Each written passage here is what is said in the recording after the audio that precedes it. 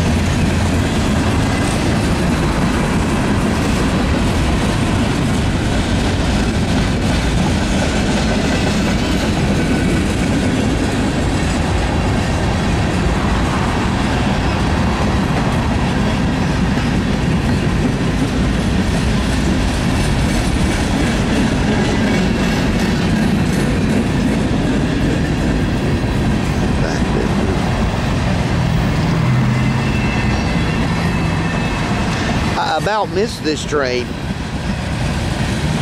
Premature relocation. But fortunately it's going uphill, so I was able to compensate barely.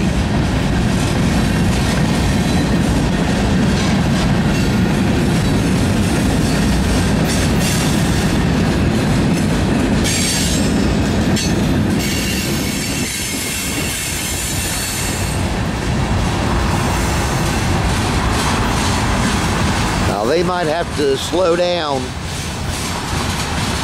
as they approach Thicketty.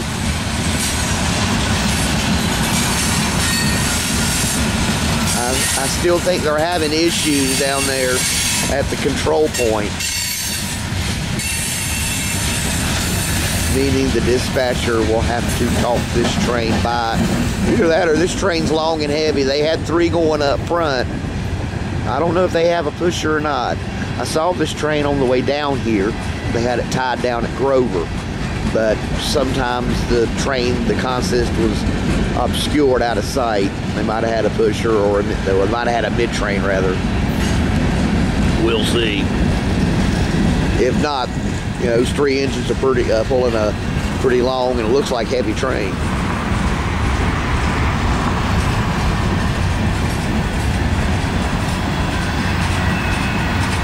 But I think this has a lot to do with the fact that they're going on approach to Thicketty, even though they did have a clear signal at Cherokee.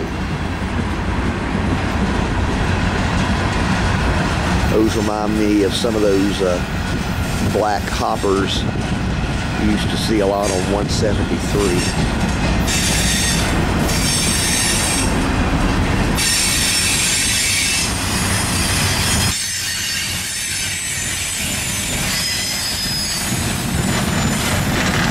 Now, 153 is the lone manifest remaining. There used to be 3 manifests between Atlanta and Linwood. It was 119, which runs north of Linwood now to Bellevue, Ohio. And then you had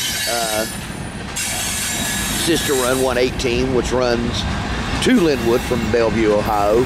And then you had 172 and 173.